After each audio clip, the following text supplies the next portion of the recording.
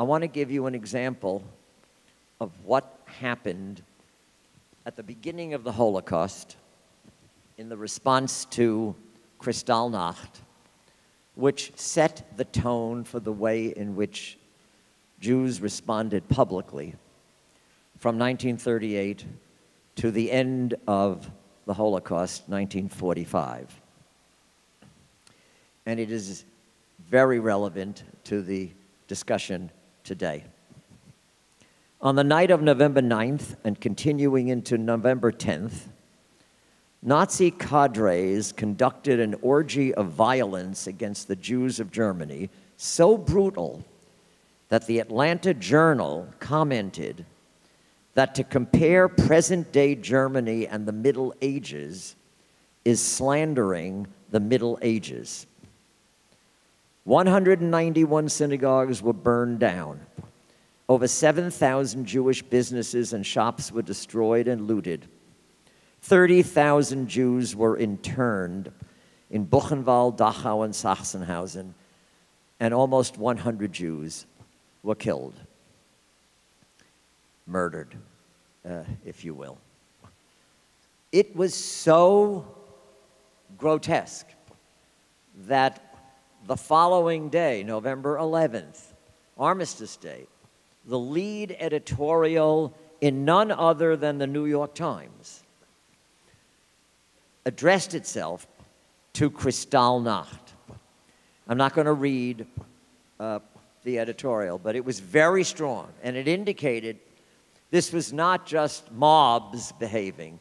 This was state-organized, which, of course, was the worst part of the whole thing. Now, so you'll ask the question, what was the American Jewish response publicly to this terrible event, which there was a section in the New York Times for 15 days on German Jewry, you know, subjects in the index of the Times, German Jewish situation. That's how bad it was. So 3 days later, on November 13th, an organization called the General Jewish Council met. That organization was actually perhaps a forerunner of the President's Conference of today. It brought together the 4 leading public Jewish organizations: the American Jewish Congress, the American Jewish Committee, B'nai B'rith, and the Jewish Labor Committee. That was public Jewry in those days. And they met for 6 hours. Admittedly, only 2 of the hours were spent on German Jewry. But that's another subject for another introduction. At the end of the 2 hours, after considerable debate, a resolution was put forward. Resolved that it is the present sense of the General Jewish Council that there should be no parades, public demonstrations, or protests by Jews. No public action. Now, in the Friday Tag Morgenjournal, and the Tag rather then, and the Morgenjournal, and the Freiheit, and all the Jewish newspapers, there were cries for Jews to the streets. Do something. We can't let this go quietly. On Monday, November 14th, there were no calls for any kind of public action, which was actually what led me to look at the General Jewish Council and what it did. And of course, this is what it did. I read it again. Resolved that it is the present sense of the General Jewish Council that there should be no parades, public demonstrations, or protests by Jews. Ladies and gentlemen, that's my introduction to this very important program. Thank you, Rabbi. You'll walk out smarter, know some stuff, and you'll be shocked by some of it. Rafael Medoff is one of the leading Holocaust historians in the world. If he's on to something, he's on to something original. You know he's doing the right thing because FDR biographers hate him. They've done nothing but try to destroy his career. You should need to know, it's very important, this is not just a historian, he's a courageous historian, because you're simply not in the academy, and I think it's true of liberal American Jews. You're simply not allowed to criticize your kind. And your kind, if you're a liberal Jew, is you can't criticize FDR. And so when people wonder this ongoing connection, you know, what is it with Jews in the Democratic Party? I think we can conclude it's Jews in FDR. It started with Jews in FDR, and it just gotten, not, I wouldn't say worse, but it's gotten more entrenched. And so this book, I think, comes up at the perfect time because it really gives you a sense of, wait a minute, FDR could not have been less helpful during the Holocaust. He was getting 80% of the votes. It was even a higher percentage, 80% of Jewish votes. Jews adored him. They had his photos up in the living room. And he was also the one that did less than everyone and thwarted every effort, every opportunity. As Rafi points out in this book, there were small gestures, things you could have done without an enormous amount of political capital. Garnished, nothing. He was a classic glad-hander. I was thrown by the book. We'll get to this, some of this. I just want to tell you things that I was thrown by. I guess never thought of Roosevelt as being so charismatic that he could rope you into his orbit, put his arm around you, say anything, you'd walk out and feel like he gave you everything, and he actually promised you nothing. And that you would go back and report to the Jewish community, oh, what a meeting I had with President. I called him Franklin, he called me Stephen. The Wise would walk out of these White House sessions telling Jewish leadership what an experience that was. And then they say, and what did you get? Well, he said, and then they weren't sure. And then he would exaggerate, right? Rafi says that Wise would end up exaggerating that something was coming out of it. But for the life of Adonai, there is no way that Roosevelt ever said that. And yet he walked out thinking that the best interest of world Jewry was on the president's mind. So you can't criticize Roosevelt, and so many of Rafi's public lectures, his books, all of his books are really great, but this is his topic that he was born to do. He's been involved in this for decades. This book with this title, with Roosevelt, I mean, to me, this is a play. This should be an off-Broadway play. This story with Roosevelt and Wise is enormously fascinating. It's enormously psychological. It's unbelievably dramatic because Roosevelt was hearing everything was happening throughout the early pre-Holocaust era. Immediately when Hitler came to power, you see, we forget the small things that happen. Still riotous, violent actions, murders taken against Jews.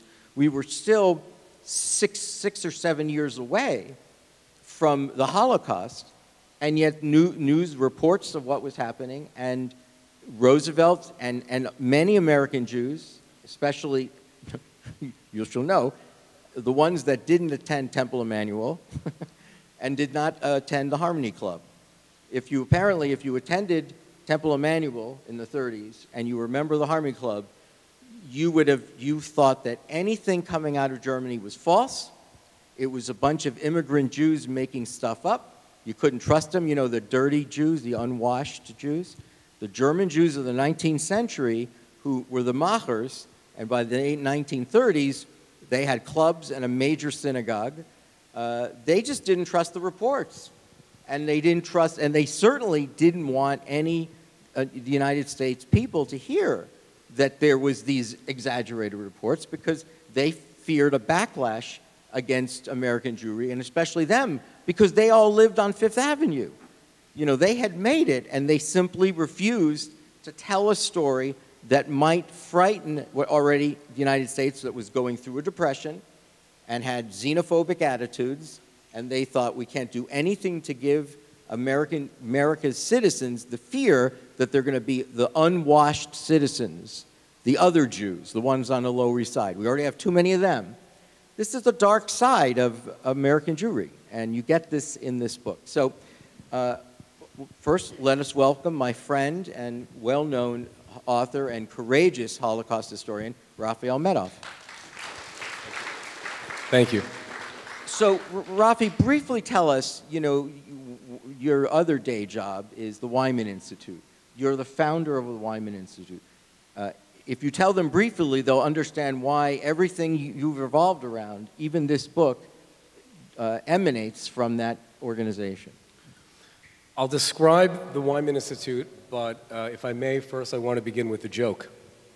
Because Thane mentioned the extraordinarily high levels of electoral support that American Jews gave to Franklin Roosevelt, 85%, 90%, reminded me of something. On the eve of the very first lecture I ever gave in public, I nervously asked a friend of mine whose father was a prominent Reform rabbi and well known for his sermons, if there's any particular advice he could give me that he remembered from his father's experiences. And he said, always start out with a joke. He said his father would tell a joke that had nothing to do with the content of the sermon. It was simply to get everybody into sort of a lighter mood as he then delved into a more serious subject. Well, and I was sort of confounded by that advice because as a historian of the Holocaust, I mean, what kind of jokes is one going to tell? But if you work in the archives and you research and you write enough years, you will eventually come across somewhere in somebody's correspondence or a diary or something, a joke. And I have come across two, believe it or not, and it happens that they perfectly sum up some of the themes that we're going to be discussing tonight and which I expand upon in the book. The first one comes from a Jewish Republican in the 1930s who was frustrated by the high Jewish vote that FDR kept receiving. And his joke went like this. He said, it seems like the Jews have three worlds, or Welten. This joke is a play on the Yiddish word for world, Welt. It seems like the Jews have three Welten. Die Welt, this world, Jene Welt, the world to come, and Roosevelt. The second joke involves Rabbi Stephen S. the foremost leader of the American Jewish community in the 1930s and 1940s. Wise had a meeting around 1936, I believe, with Dr. Sigmund Freud. And Freud asked him, who would you say were the 5 most influential Jews in history? Wise thought for a moment, and then he said, well, Moses, Jesus, Marx, Brandeis, and of course you, Dr. Freud. And Freud said to him, why didn't you include yourself in that list? To which Rabbi Wise answered, no. Freud responded, if you had said no one time, I would have believed you. But 7 times? The funny thing is the source of this second joke is Rabbi Wise himself. Although you think it doesn't reflect well on him or his ego. In fact, he was so delighted to even be mentioned in a conversation about the most influential Jews in human history that he told this to reporters. He leaked it. He didn't want himself named as the source, but he told to reporters, and that's how it gained currency. Now, to be a Jewish leader, you do need a certain amount of ego. There's no doubt about that. You're in the public spotlight. And in Rabbi Wise's case, he was in the public spotlight more than any other Jewish leader in his time. He was the head of the American Jewish Congress, the World Jewish Congress. He headed a rabbinical seminary known as the Jewish Institute of Religion, which later became part of Hebrew Union College. He was head of the American Zionist movement. He ran a synagogue. I mean, can you imagine the leader of any one Jewish organization today, in fact, running 5 major Jewish institutions simultaneously? It's extraordinary. But to have that kind of commitment also involves a certain amount of overcommitment, meaning he was stretched very thin. And to have that kind of ego, to insist on being at the helm of all these different organizations, that kind of ego also made him vulnerable. And it shaped his relationship with President Franklin Roosevelt, because Roosevelt perceived and understood when the person he was dealing with just needed a little, what did you call it, glad handing, a little stroking to get what he wants and to throw the other person off their game and off their agenda. And as the book shows, President Roosevelt exploited that advantage to the maximum. So since this has such relevance for today's political culture, is it fair to say that there's something unique about Jews' connection, the electoral support that they gave to FDR? Who did Jews overwhelmingly support in prior elections? Is it start with FDR? And what was it about FDR? Is it because of the Depression and the New Deal and the social justice? Remember, Mayor LaGuardia was partly Jewish, and he spoke a fluent Yiddish. Of course New York Jews loved him, as well as Italian Jews. But there wasn't obviously anything about Roosevelt. In fact, one of the things that I want to talk about this morning is some of what I think original material that you pulled out that's new, which spoke to Roosevelt. When you said joke, that's what I thought you were going to say, that Roosevelt, we're now seeing, was an anti-Semite. He had anti-Semitic attitudes. He told anti-Semitic jokes. He liked jokes, anti-Semitic jokes. He and his mother, had very harsh feelings about, Jewish immigrants. It's one of the reasons why he treated Asian Americans to an internment in California. He saw the Asians and the Jews as the same problem, and they always feared that two things, that there would be too many of them, and that they wouldn't know how to assimilate.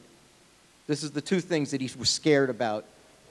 Remember, Roosevelt does not intern Italian Americans, and Italy was in World War II. Why not take all the Italian Americans and put them in a camp? What was it about the Asians that needed to be in a camp? Is it because of Pearl Harbor was so extraordinary that there was the fear of spies? By the way, until I read this book, I never really thought that people walked around and spent that much time worrying about Jewish spies.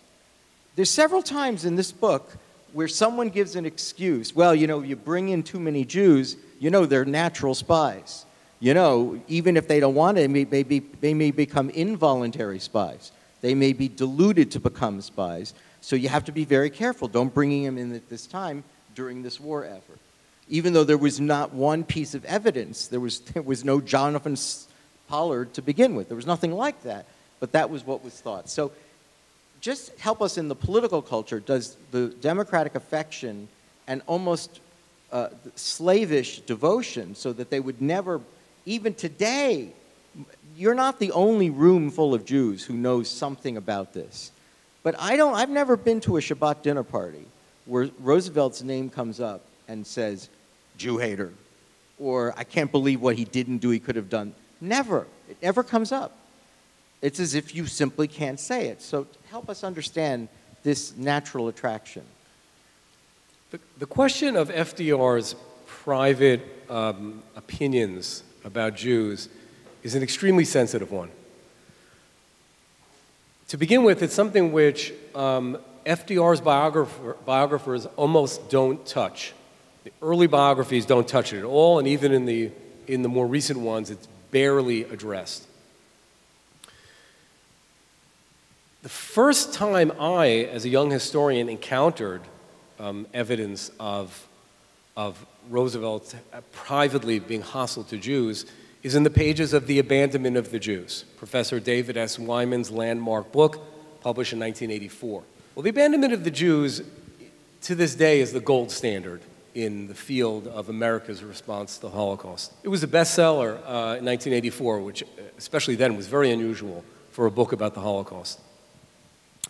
After Professor Wyman retired, 15 or so years after the book was published, I, together with a number of colleagues who are from the next generation, scholars of American response to the Holocaust approached him with the idea of creating an organization that would carry on his research. He was the first to say that his book was not the final word, that there was much more to be researched and published and spoken about in terms of how not just the American government, but the American media, American Jewry. Well, can you just explain that one thing, that the book is a complete takedown of America and the Holocaust, right? So that it is a kind of laundry list of everyone who failed, professional baseball players, you know, the kinds of people that could have said something, who had influence, who didn't. I think that's important, which is why you're saying it invited more books, right? It was probably the first book that talked about the failure of the New York Times. Then years later, Laura Leff, our friend, wrote a book about Holocaust in the New York Times. So one of the things that was valuable about this book is that it was a laundry list of every failure that America perpetrated in not responding to the Holocaust. Yes, the abandonment of the Jews was really the first comprehensive scholarly study of how the Roosevelt administration responded to the Holocaust, as well as other segments of American society, but it primarily focused on FDR and his administration. It was a shock to most people, to people who had grown up, to entire generations of Americans who had grown up with an image of FDR as this sort of iconic figure who led America out of the Great Depression, as he did, and led America to the brink of victory in World War II, as he did, before tragically passing away in office. So the idea of discovering all of these sort of skeletons in the closet of the president and his administration was very jarring to the American public. But by 1984, people were ready to hear it, and that's why the book was such a success. But precisely because it's important to carry on that work and continue to study and understand and expose the ways in which Americans responded. And I'm talking also about American churches, the American news media, as Thane mentioned, a very powerful book called Buried by the Times, analyzed how the New York Times covered or failed to cover the Holocaust. And other work needs to be done. And for that reason, we created the David S. Wyman Institute for Holocaust Studies.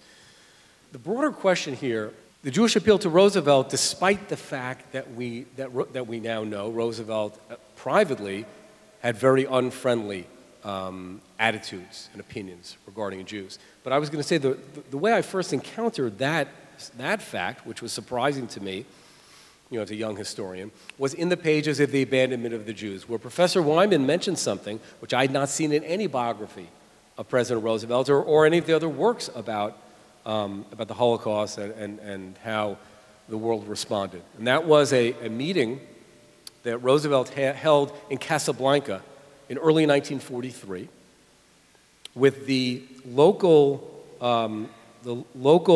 French officials who were going to be in charge of that region on the heels of the Allied liberation of North Africa.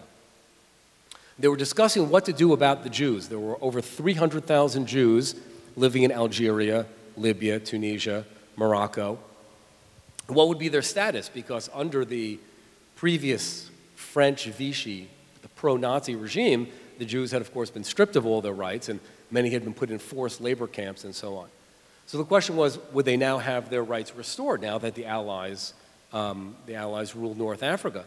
And when the French officials brought this up, Roosevelt said, to their surprise, no, they should not have those rights restored willy-nilly, but rather there should be strict limits on allowing the local Jews into various professions, into various occupations. There should be quotas.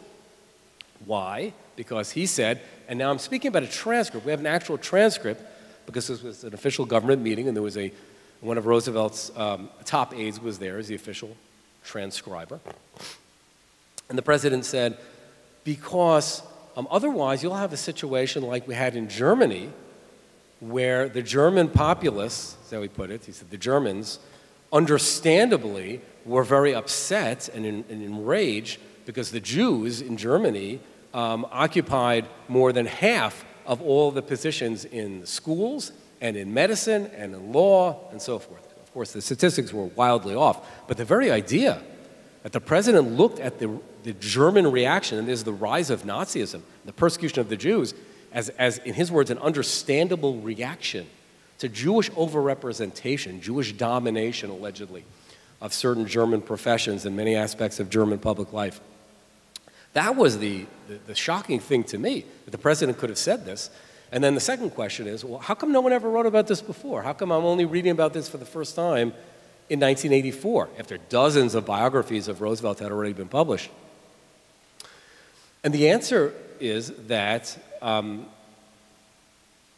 answer is not that it wasn't known, because as I say, it was an official transcript. It appeared in a series of government publications called Foreign Relations of the United States, which every historian of American foreign policy is deeply familiar with.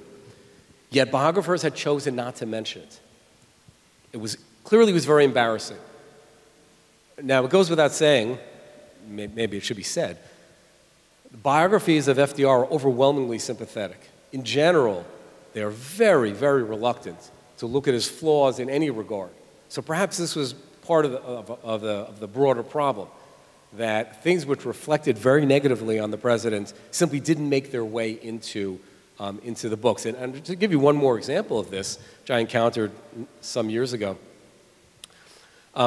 many of you know the name Arthur Schlesinger. He wrote an important 3-volume series about FDR's presidency in the late 1950s, and he's also a confidant to several presidents. I came across Schlesinger's name quite by accident in the following instance. Out in Montana, there's a collection of papers of a U.S. senator who had some dealings with Roosevelt in the 30s, and there was a record in there in 1939 of the senator, Burton Wheeler, of the senator's conversation with the president. In the summer of 1939, they were talking about who might be the candidate in 1940. Who might be the presidential candidate. At this point, FDR had not announced that he was going to run again. And maybe he in fact was uncertain whether he'd run again. So he and Senator Wheeler, fellow Democrat, were having a sort of a friendly discussion about possible nominees. Wheeler mentioned Cordell Hull, the Secretary of State, to which Roosevelt objected on the grounds that Secretary Hull's wife was partially Jewish, that is her father, and that this would be a liability in a presidential campaign. At which point, the president then launched into a little riff about how, Bert, you and I know what kind of blood we have in our veins. We've got old Dutch blood. We don't have any of that Jewish blood. People like Hull and his wife, it's another story. So, and the tone of the exchange, of the president's remarks is extremely disparaging, this Jewish blood stuff. In the file in the Montana archives, next to Senator Wheeler's recollection of the conversation, there's a little exchange with Arthur Schlesinger. This goes back to about 1959. Schlesinger was working on one of the volumes in his books, which were among the most famous early studies of Roosevelt and his presidency. And Schlesinger had written to Senator Wheeler, who was then still alive, to ask him about various things, and this memo had come up, and Wheeler shared with Schlesinger the memo. Now, Wheeler was a fan of Roosevelt. The memo was just his private note for the records. He had never intended to publish it. He had no intention of embarrassing the president. But now it's 15, 20 years later. So he shared it with Schlesinger. I could see that from the correspondence. And yet when I went and looked at Schlesinger's books, there was no mention of it. By the way, in this memo where where he's making the comments about Jewish blood, he also makes very disparaging comments about African Americans. And they use the N-word, which I suppose was common in those days, of course, but that makes it no less disturbing, coming from the mouth of a president or a United States senator. In any event, none of this is in Schlesinger's book, his books. So I wrote to Schlesinger at the time, and I said, I'm just curious, I see you were aware of this memo. You saw that Roosevelt made these disparaging comments about Jewish blood. Why didn't you see fit to mention it? And he wrote me back this very evasive note. He said, it didn't strike me that it was pejorative. It seemed like it was a neutral comment about people of mixed ancestry. But in your book, blood comes up a number of times. It's surprising. Also, you have Roosevelt talk about Aryan purity. He uses the word Aryan in a number of places in the book. And here we are, I'm reading this and I'm thinking, wait a minute, blood and Aryan purity. What other figure in the 30s was using that language? It was Hitler. It was an odd coincidence. Now again, this would drive any FDR historian crazy, but he was saying these things. These were his beliefs. He believed in a superiority of bloodline and linkage. He didn't trust, he was very suspicious of what he called Asiatic groups and Jews, and harbored anti-Semitic beliefs. And he was essentially fixated on blood. Well, to be fair, these kinds of attitudes regarding blood, regarding foreigners, and of course immigration, were very common in the 1920s and 1930s. Except that, see, that's the problem, right? Because when you say that, you feed right into what Roosevelt historians say, or for that matter, Roosevelt fans would say. You weren't there in the 1930s. You did not know that the general public was very nativistic, and they did not want foreigners here. They were xenophobic and nativistic, and they didn't want their jobs to be taken by unwashed Jews. You didn't know that Congress in the 30s was absolutely anti-immigration. They couldn't talk to a congressman about expanding immigration in the 1930s. And you had a White House that had creepy feelings about Jews. And those creepy feelings, according to what you said, were shared among the general population. So that it's easy today to say, oh my God, we would have just boycotted and we would have protested and we would have gotten the country behind us and we would have lobbied Congress and we would have told the president in no uncertain terms that you have creepy attitudes about blood and Aryans, and unless you want to be called Hitler, stop talking like that. We are Jews, we have rights, and our brothers are being slaughtered. The people would say you'd be crazy to make that kind of a speech because this is what people believed in the 1930s. On the one hand, a lot of people believed this in the 1930s. But on the other hand, and this is what the book explains, is that the fact that public opinion was anti-foreigner, anti-immigrant, to some extent anti-Semitic, the fact that Congress was to a certain extent hostile to Jews and certainly hostile to immigration, these were not the reasons why President Roosevelt refused to open the doors wider to Jewish refugees, why he refused to take any meaningful steps to help Jews during the Holocaust, why the administration turned down the appeals to bomb Auschwitz or the railways leading to it. That's the key point. Even though much of the public was in favor of keeping out the Jews, there were still so many ways that more Jews could have been admitted despite public sentiment. What do I mean?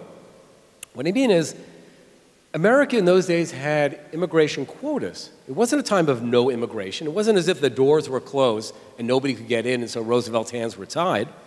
The doors were partially open. They just weren't open nearly as wide as they had been before the quotas were imposed. But the quotas allowed a certain number of people from every country to come to the US each year based on their national origin. So for example, Germany, about 28,000 people, German citizens, could, in principle, immigrate to the US each year within the existing law.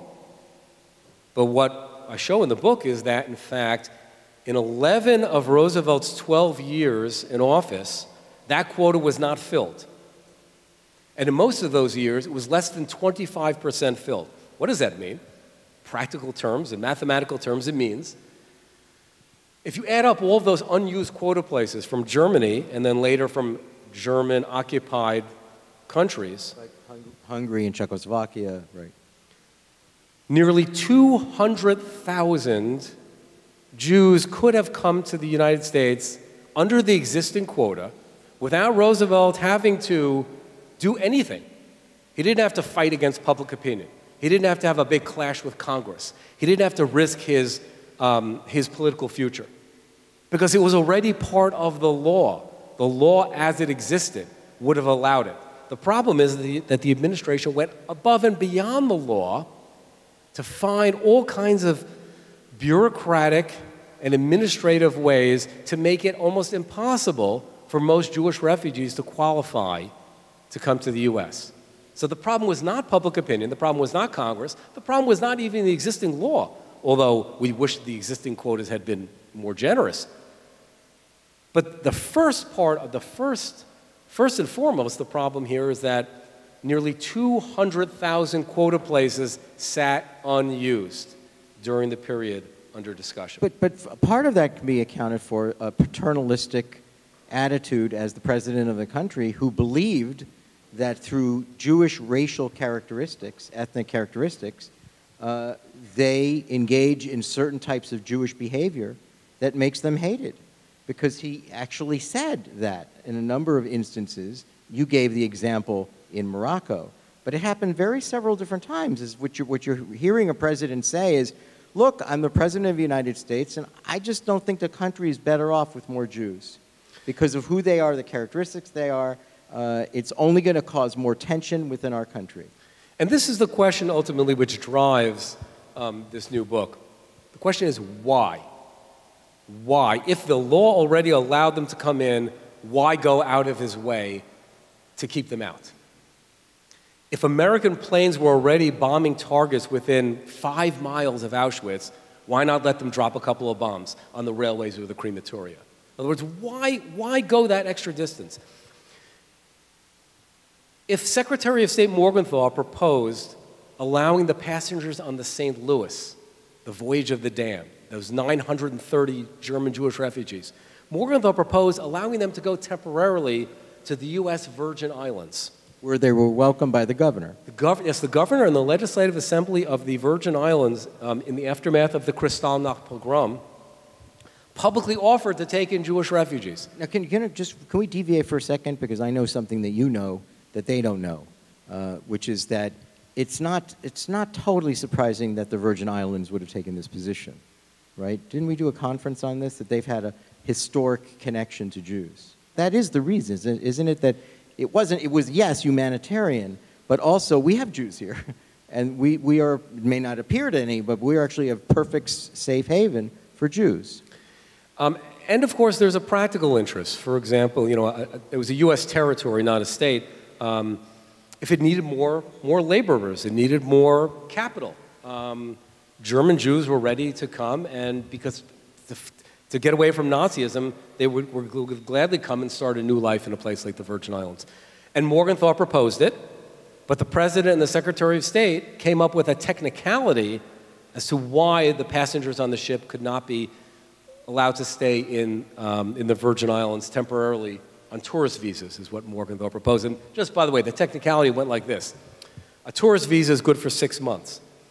In order to qualify for a tourist visa, you have to show that you have a permanent address in your home country to which you will return. So word came from the White House through Hull to Morgenthau, we can't let these Jews go into the Virgin Islands on tourist visas because they don't have a safe return address to which they can go.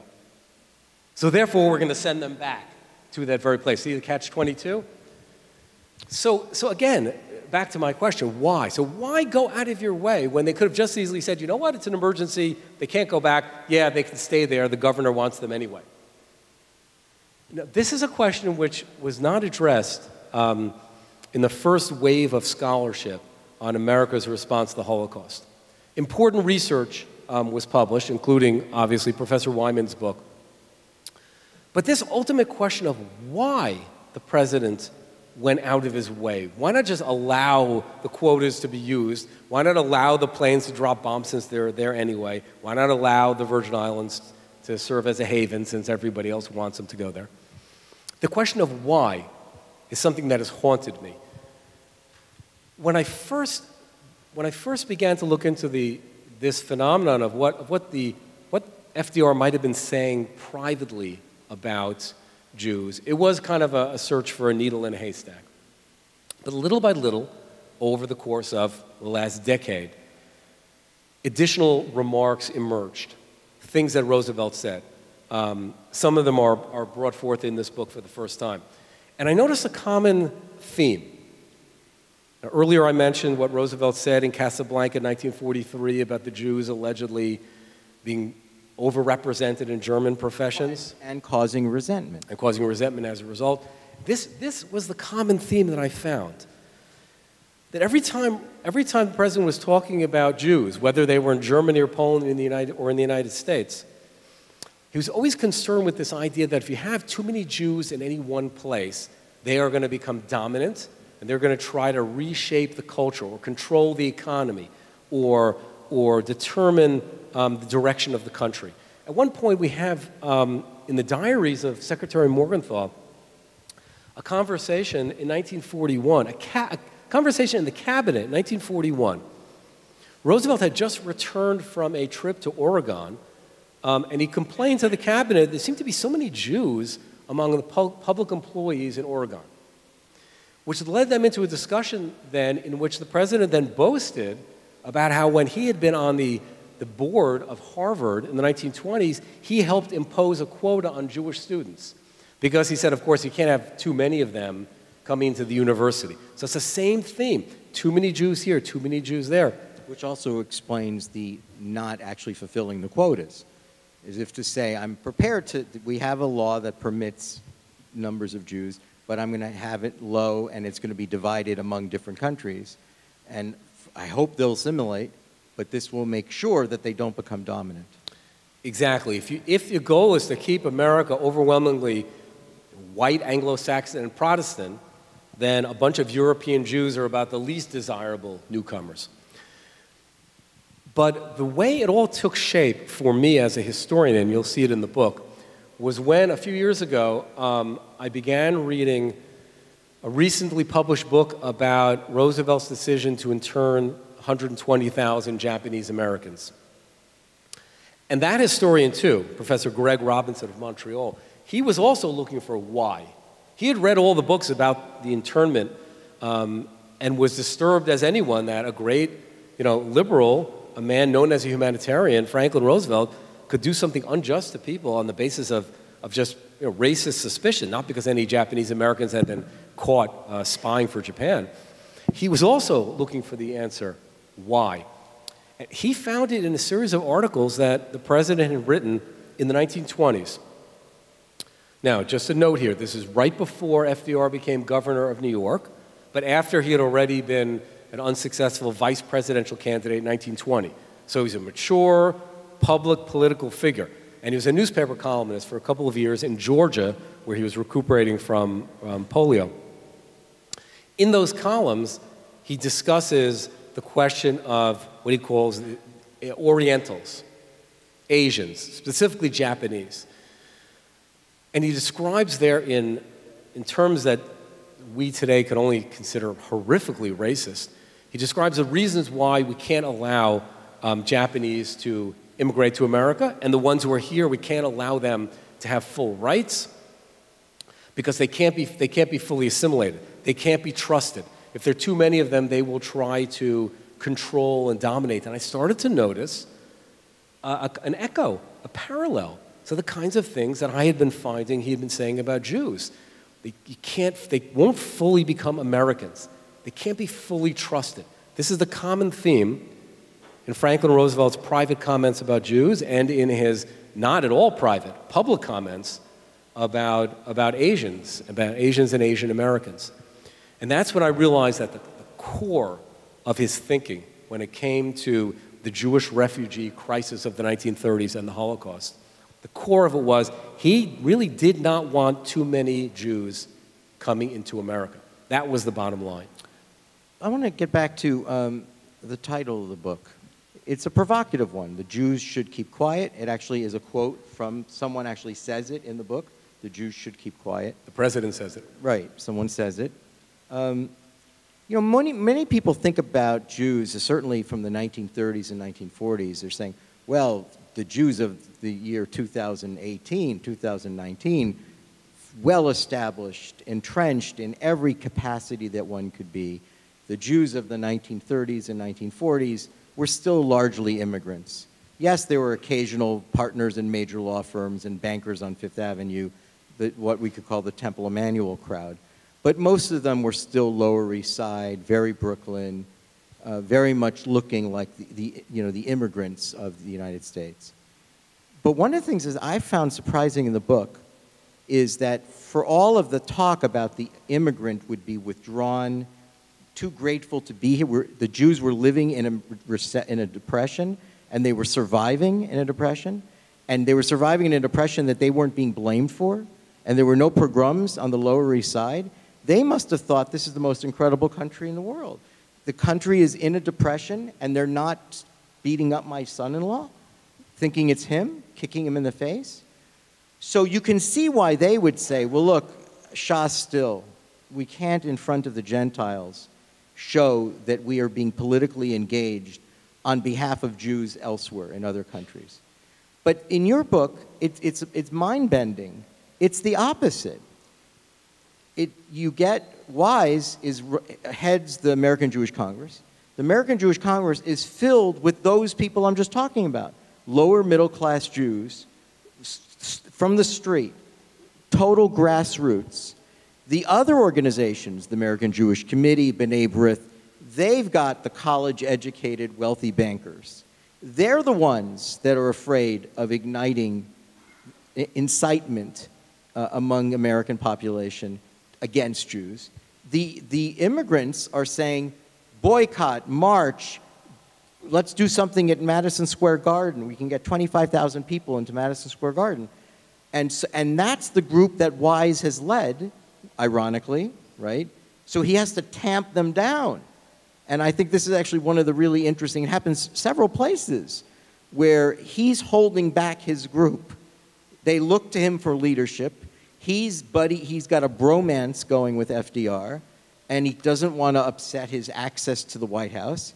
Meanwhile, the grassroots Jew is ready to do anything to protest and to call attention and to help their brothers and sisters in Europe. Yeah, among the many great ironies of history that I explore in the book is the way in which Rabbi Wise changed. He began as the young militant in the American Jewish community. He was, to begin with, he was a Zionist at a time when most of his colleagues in the Reform rabbinate were anti-Zionist. And so it was a courageous position to take. He was, after a little hesitation, he became the leader of the movement to boycott German goods in the United States, which some Jews were nervous about and which the Roosevelt administration strongly opposed, for reasons which are discussed in the book. But the closer Wise got to power, I found, the more he felt like he had some kind of access to the White House, or that he could have a conversation with the president, the closer he got, the more he retreated from his earlier activist instincts and his willingness to take unpopular positions. The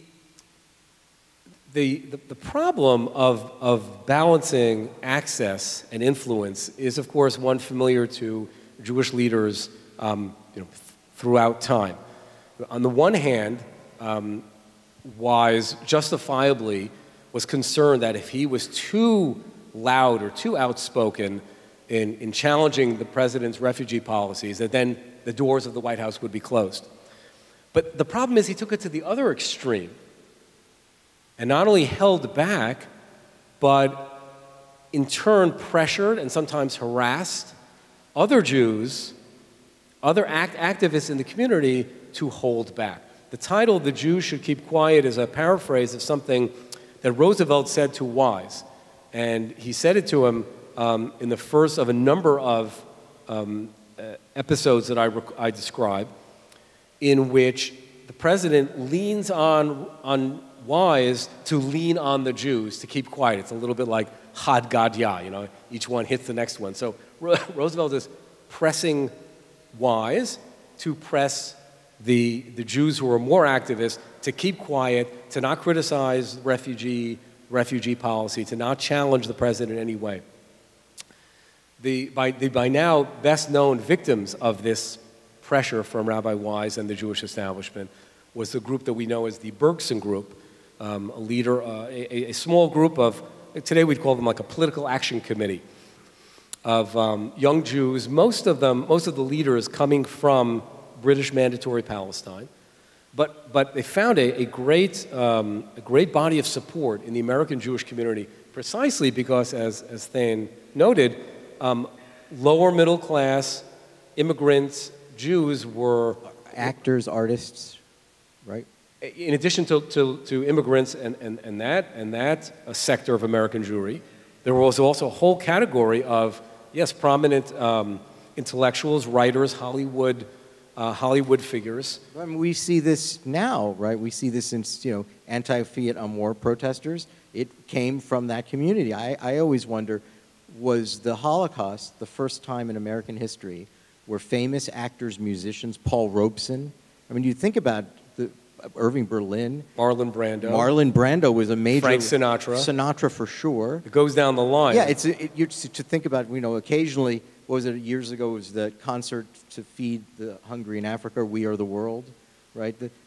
So you see this where rock stars show up. I actually think the Holocaust in New York City during the period at Madison Square Garden, the organizational skills and the savvy of the Bergson Group are the founders of bringing in the creative community and getting people interested in a subject they would not know, but Marlon Brando said something about it, and I should listen. So this was something that really had never occurred to the mainstream Jewish leaders, that you might be able to go to a Marlon Brando or to Edward G. Robinson or Stella Adler or Paul Muni or it's such a long list of entertainers who responded positively when the Bergson Group began reaching out to them.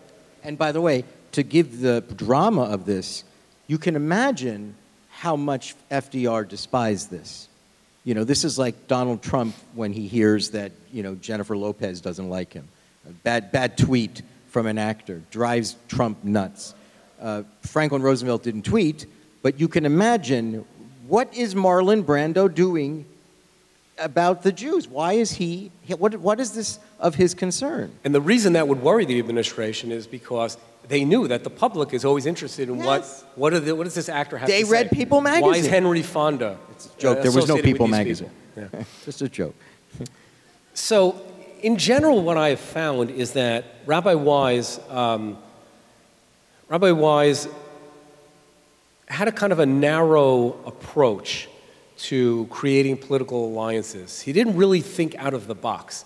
Hollywood was one segment of American society that he never approached. But to go further, in his contacts on Capitol Hill, Wise restricted himself almost exclusively to Democrats.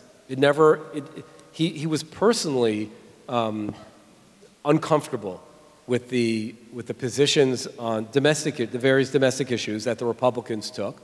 And so he didn't feel, he didn't want to keep their company. So he didn't build relations on both sides of the aisle. Today we would say, AIPAC does say correctly, that to the extent possible, you need to have relations with both major parties. But Wise didn't look at it that way. He saw the Republicans as sort of strange and maybe hostile and representing a part of the American public that he didn't interact with personally, socially, culturally.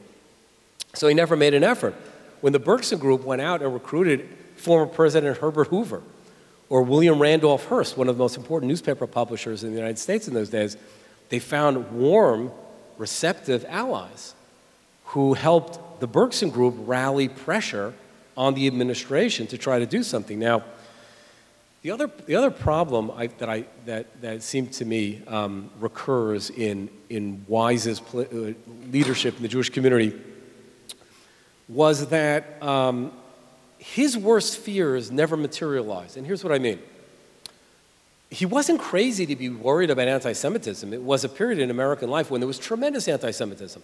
According to one count, there were over 100 anti-Semitic organizations functioning in the 1930s. And public opinion polls, to the extent that they were reliable in those days, showed a lot of prejudice against Jews. So it wasn't irrational for Wise to be afraid that Jewish protests might provoke anti-Semitism. Fine.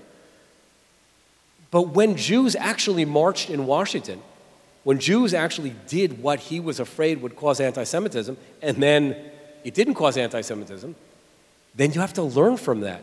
So if you had said to Wise in 1943, if you had said to Rabbi Wise, hey, what about bringing 400 or 500 Orthodox rabbis down to Washington? We'll have them march right up to the gates of the White House to plead with the president to rescue Jews.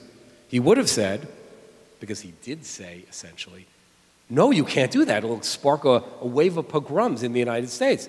People will be horrified. A bunch of Jewish-looking Jews, a special pleading at the gates of the White House. But in October 1943, a few days before Yom Kippur, as we know, the Bergson Group did bring over 400 rabbis to Washington with long black coats and long white beards and black hats. And they marched to Capitol Hill, and then they marched to the White House. And then the president refused to see them, partly on the advice of Jewish leaders, apparently including Rabbi Wise, who were embarrassed by this spectacle. Now again, it wasn't crazy for Wise to be afraid that having this spectacle would cause some unpleasant ramifications. But it didn't cause those ramifications. A week later, a month later, there were no pogroms. There was no wave of anti-Semitism because rabbis had expressed their peaceful, nonviolent, civil right to express their opinions in front of the White House. There was no anti-Semitic reaction. So that's the point at which Wise's strategy, Wise's approach becomes so troubling, because he had the evidence right there before his eyes that his fears had been misplaced, and yet he didn't change his relationship with the president or his approach to public protest one iota as a result. So in a way, though, this book is a work of psychology. You don't profess to be a psychologist, but in reading it, it is a work of psychology, because one of the things that I did not know until I worship at the school of Wyman and Medoff, so I just walked around for 25 years thinking, FDR, bad man, bad man, and Rohr's Rabbi Wise. I don't even walk on 66th Street because of him. That synagogue, that street is dead to me. And now I read this book and I got tripped up, because one of the things I learned from this book was not a bad guy, and in fact had his heart in the right place, and in fact knew what to do. And in fact, when early on people raised questions like boycotts, he was sympathetic to this.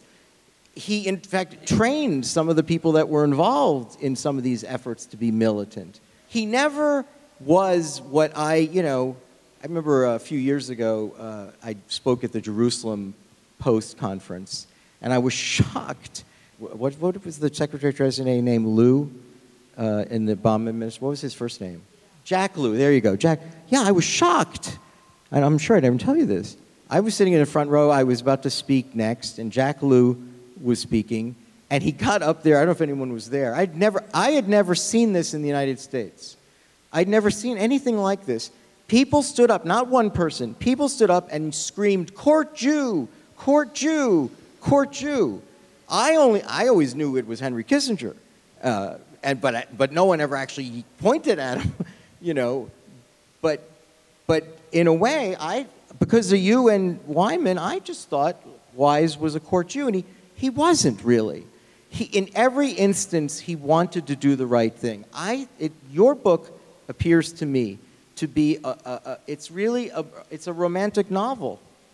It is filled with the seduction of still a rabbi, Jewish, still a Jew not sure of his place in the United States, even a macher like Wise, never comfortable, who goes into the White House whenever he wants. He gets treated like a prince, and you point this out several times. He never left the White House without writing a letter to Felix Frankfurter or to Louis Brandeis. He's showing off. He has information that they need to know. He's writing to all the Jewish leaders. I was with Franklin, and first I had tea, and this is a seduction. And it's clear that Roosevelt for a patrician knew people, even unwashed people who he didn't trust. And he knew this guy can easily be seduced. and this guy can be manipulated. He will never betray me because I have given him the access to this office and my attention to him. Wasn't there in there an early anecdote where his daughter and son-in-law?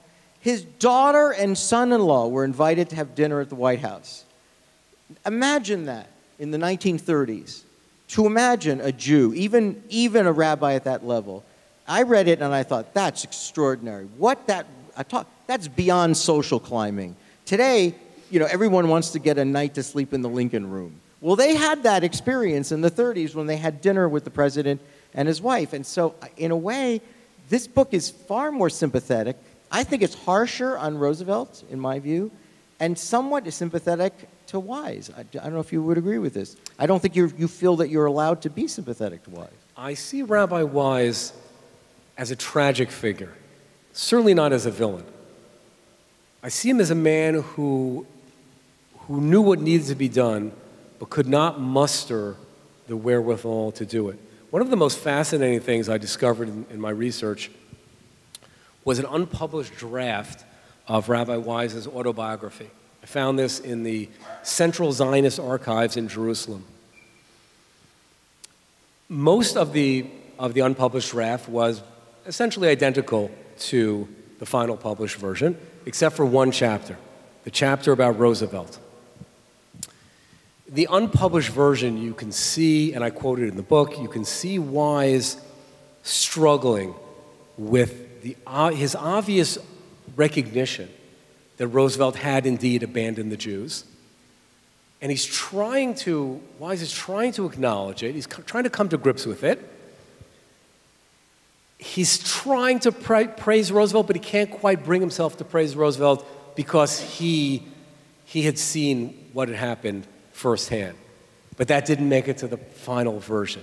He had some kind of change of heart. So this more honest and a kind of eye-opening version ended up on the cutting room floor. And if you look at the final published version of his autobiography, you see a chapter which is just lavishes praise on FDR. But what about what I would call the psychological complexity of a man like him at his level, and you have him in here in full freak-out mode whenever he feels that another Jew might end up replacing his access to the West Wing. Full freak-out. He gets into a trash-talking mode. It's as if I will destroy anyone who could possibly usurp me as a Jewish leader, as a person who has the influence with the president. It happens several times where he panics and he goes into trash-talking mode. This is a terrible guy. And the truth is, in each one of those instances, he was bad-mouthing, and it was so clear. And that's when he stepped in to the same language as the president. This will only inflame anti-Semitism.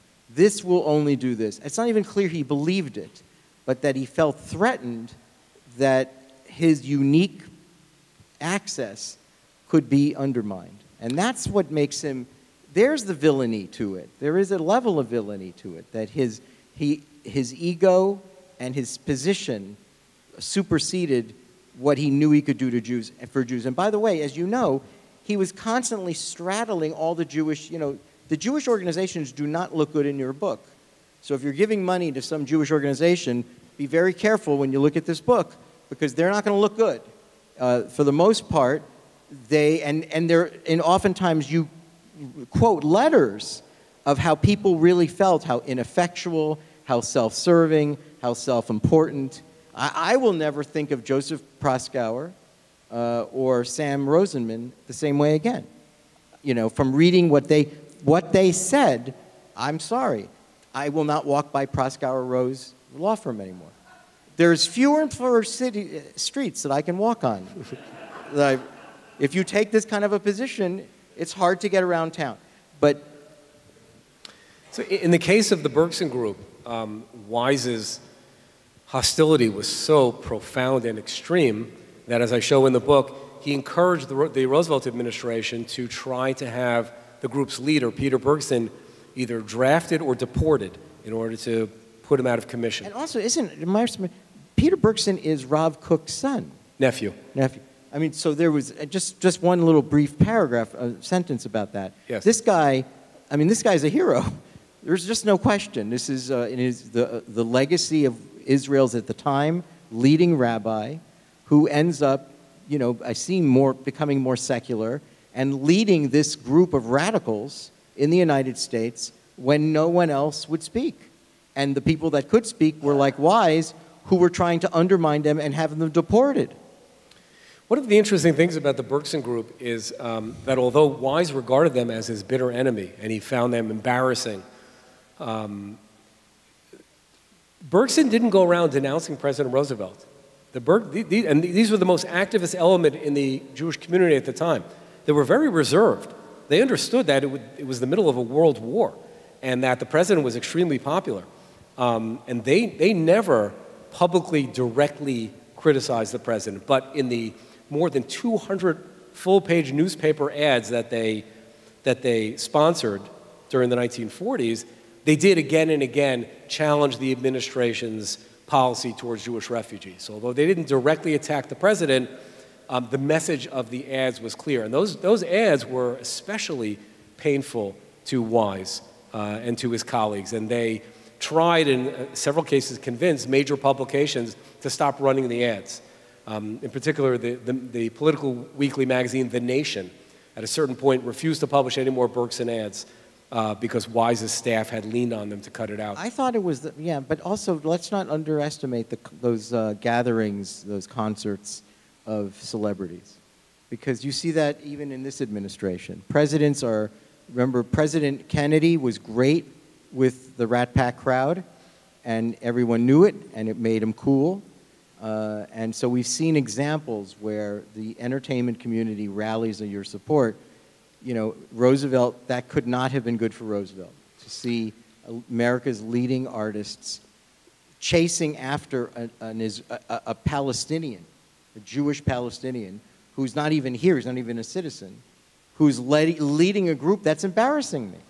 So the first major theatrical protest in which Hollywood figures became involved in speaking out for Europe's Jews was in early 1943 here in New York City. This was a pageant, as they called it, staged at Madison Square Garden, organized by the Bergson Group.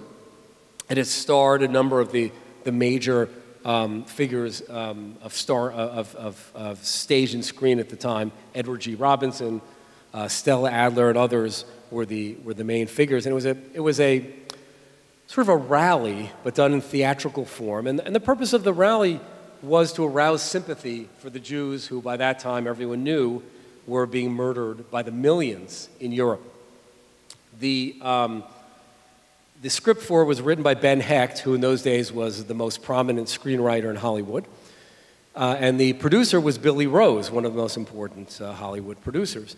Rose wrote to the White House a few weeks before the event asking if he could have a message from the president, just a message sort of greeting the audience. The pageant had no criticism of the administration. Again, it was just to rouse sympathy for the Jews who were being killed in Europe. And the president refused to send the message. A White House aide wrote back and he said, we don't want to be involved in a political affair. Political. Why is it political?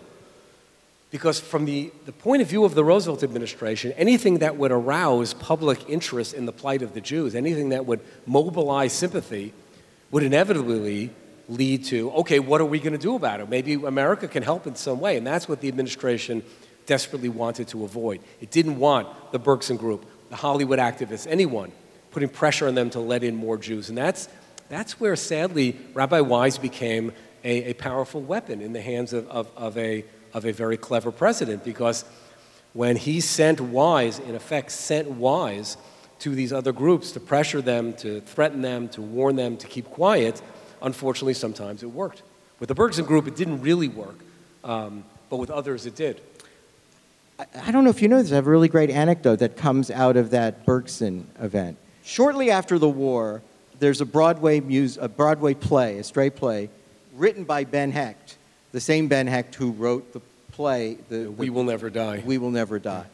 He was dating Stella Adler, and that's how she wound up bringing him to this Bergsonvent. And, or no, one of the children, one of the Adler girls. Stella Adler's daughter was dating Marlon Brando. She was dating him, and that's how she got him involved. When she was with the Adlers, she was surrounded by Jews. And later he had weird anti-Semitic things to say, but as a young actor, he loved Jews. And so he stars in this play that Ben Hecht wrote. It's 1947. It's right at six or seven. I think it runs. It runs for 2 years. And in the first scene in the second act, and it's called "The Flag Is Born," and it's about the making of Israel. It's about the need to create. Right. It's the first post-Holocaust play that was produced on Broadway, and it was written by Ben Hecht. "A Flag Is Born." And at one point, there's this incredibly dramatic moment where Marlon Brando walks up to the front of the stage, and he points at the audience, and literally, "What were you doing in these years?" And he literally points. I think they might have even put the spotlight on for more dramatic effect. I know you spent $12 on the ticket, which was a lot of money in those days, but what did you do during this era? And apparently it was very emotional, very effective, and it reinforced the work of the Bergson Group.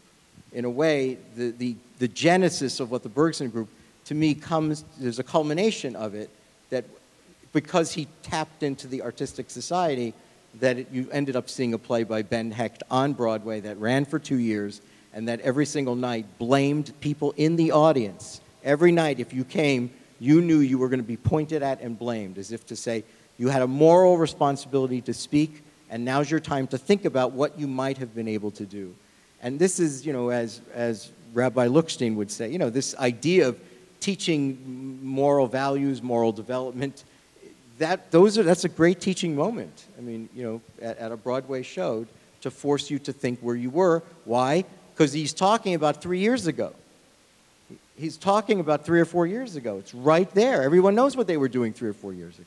All right, let's take a few from the audience, and then we'll say goodnight. This is a good question. It was on my list, so let's do it. Can you comment on the behavior of the Jewish members of Congress? Because you do several times in the book point them out.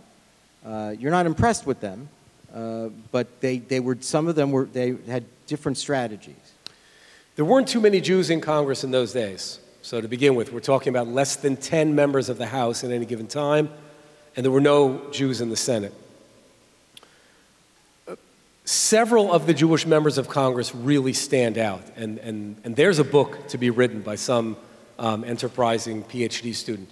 Emanuel Seller in particular. Emanuel Seller, again and again, clashed with his president. Seller was, of course, a Democrat from Brooklyn, and he was a loyal New Dealer and a devout supporter of the president, except when it came to the president's failure to help the Jews. So again and again, Seller spoke out. And Wise resented him for that. And he clashed with Wise periodically because Wise felt that Seller was going too far, and that Seller would be seen as the Jew attacking the president, something that Wise would have found very discomforting. So Seller is the standout. There were a few others who come up in the book, but Seller really is an extraordinary figure who tried his best, despite the fact that he did not have a lot of clout. Sadly, the Jewish member of Congress who did have a lot of clout used it in the opposite way from which we would wish, and that was Saul Bloom, Democrat, also from New York. He was chairman of the House Foreign Affairs Committee. He was a loyal supporter of the president's and the State Department's Jewish policy. He used his position to try to squash Jewish criticism of President Roosevelt's policies.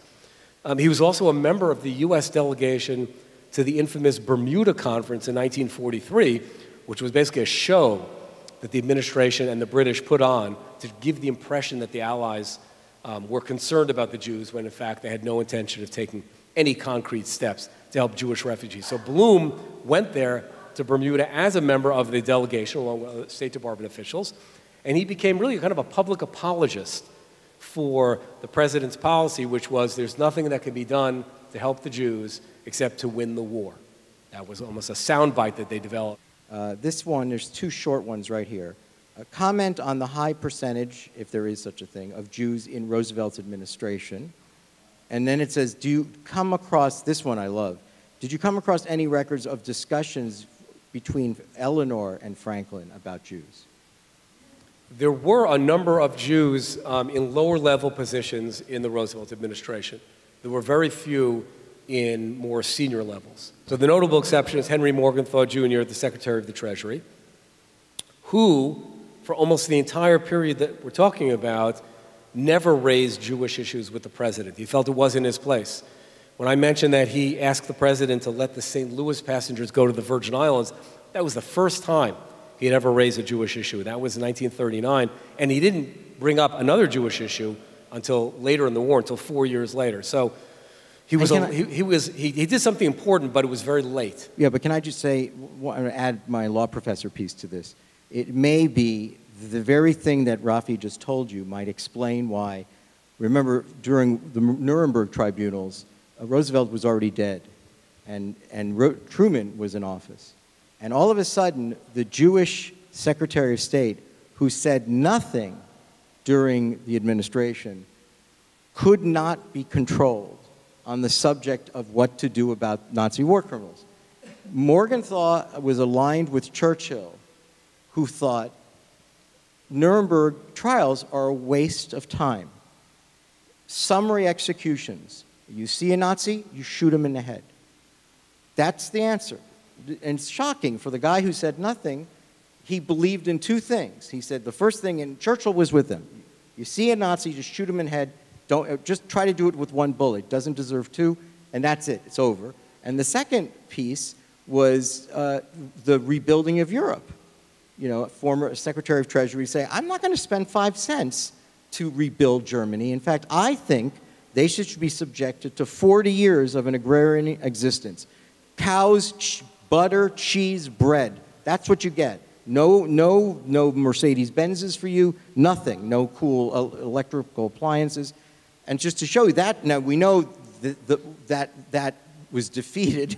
Those two approaches were defeated by a number of other people, Secretary of State Marshall, which is what the Marshall Plan becomes.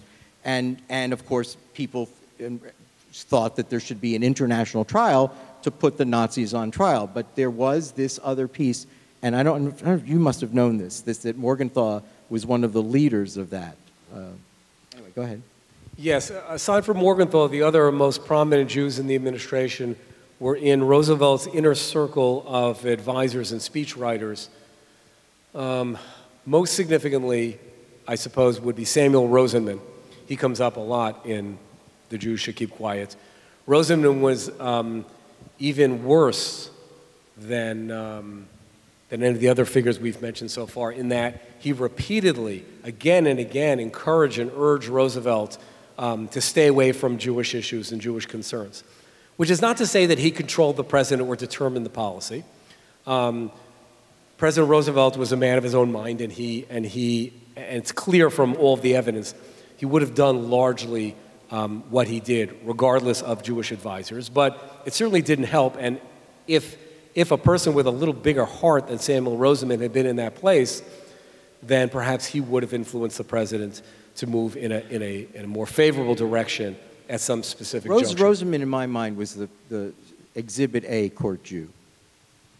I think that's a fair description. There is nothing else. The other question was about the First Lady. Yeah, the First Lady.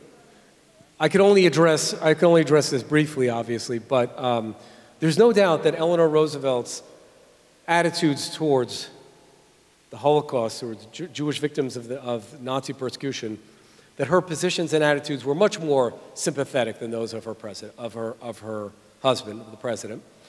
She made a little bit of an effort from time to time. You may know that there's currently a play about her intervention on behalf of a small group of Jewish refugees who wanted to enter the United States. They were passengers on a ship called the Kwanzaa in 1940, and in that one case they were, in fact, admitted.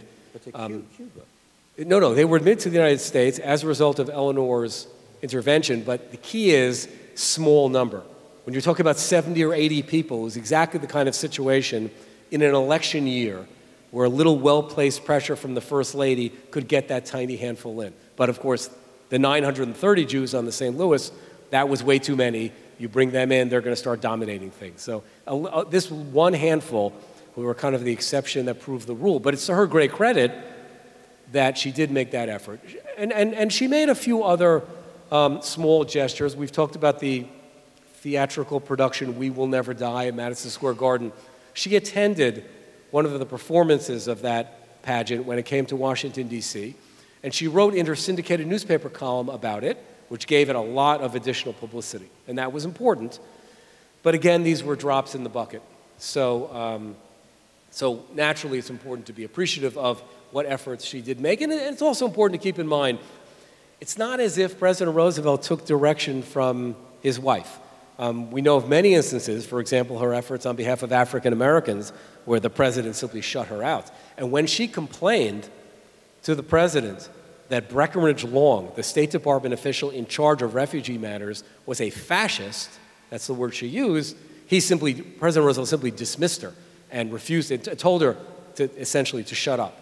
He didn't want to hear that kind of talk about his old friend and campaign contributor, Breckinridge Long. While we're here, since you mentioned Long, who was a deputy at the time, wasn't he the deputy? He was Assistant Secretary of State. Assistant Secretary of State. In many of your books and in many public lectures, you've attributed the State Department's utter contempt for Jews and the unwillingness there's a direct line between Breckinridge Long and that attitude. And now you're hearing that, his own wife wasn't allowed to criticize him. So it gives you a sense of how deep it was that his associates, his heart was not in saving Jews. And I think it's important to emphasize this. Breckinridge Long and the State Department did not make refugee policy. They implemented the president's refugee policy. No State Department ever makes its own foreign policy. In those days, the State Department was also in charge of immigration. It didn't make its own immigration policy. It was there, as it is today, to implement the policies of the president. Some historians, I find, have made the mistake, in my opinion, of putting excessive blame on the State Department as if it was running its own show.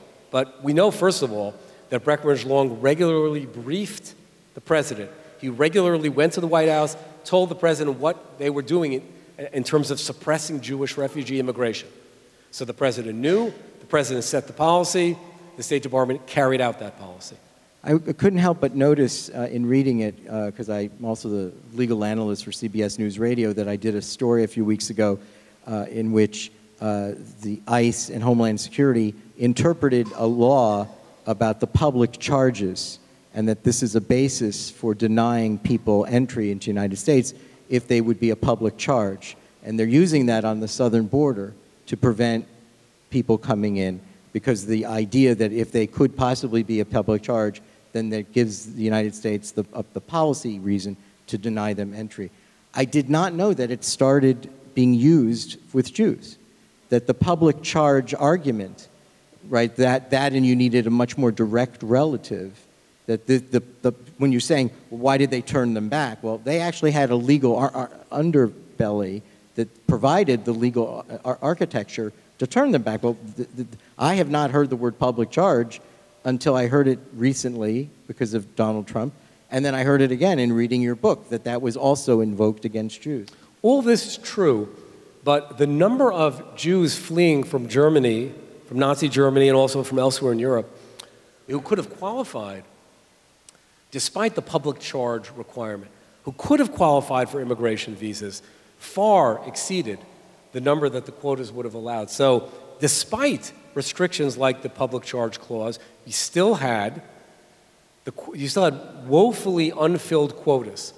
60, 70, 80% of the quotas being left unfilled, even though qualified applicants existed and were clamoring at the gates of U.S. consulates in Germany and elsewhere. I want to read you something that Rabbi Lookstein handed me. It's a good way to end. He says, in his autobiography, and that would be Stephen S. Wives' autobiography, he has left the White House when he's writing the book, and he's worried that maybe, quote, am I going to be remembered as a court Jew? Right? Well, that came up several times this morning. So you can imagine everyone's always worried about their legacy. How will I be remembered? And he says this was after he knew of the final solution, because before he's getting a sense of it, and was asked not to publicize it, right? Because that's what Roosevelt specifically said, do not publicize, until the State Department verified it. And that's just something to leave us with, because it does, again, put the pressure, the blame, the moral responsibility that you take actions without regard to what, you know, how that might be perceived later. It may seem at the time, you know, beneficial and certainly politically appropriate, but I think one of the things is clear, he was really obtuse to this point because he saw where this was going. He was aware that there was mass murder. He was aware that he was the leading Jew in America with the best access to the White House. So a man with less of an ego and who was less obtuse would have said, I want to get out of the White House. I don't want to go to the White House because every time I go to the White House, it will only deepen my moral responsibility because every time I went in there, I didn't get anything accomplished. And what I really want to do is leave the White House, call a press conference and say, I used to be the Jew with the greatest access to President Roosevelt, but I told the president I will not take any more invitations. I'm going to be his worst nemesis because he clearly is blind, has no interest in this, and there are Jews behind me who will support me on this, but I can no longer serve in that functionary role to try to keep Jews quiet. There are obviously very important and powerful lessons that we can learn from President Roosevelt's abandonment of the Jews, from Rabbi Wise's relationship with President Roosevelt. And these are lessons which we can learn regardless of how we feel about the current president or his predecessor, or this Jewish organization today or that Jewish organization today. With that, I'd like to say good afternoon and thank, of course, Rafael Medoff.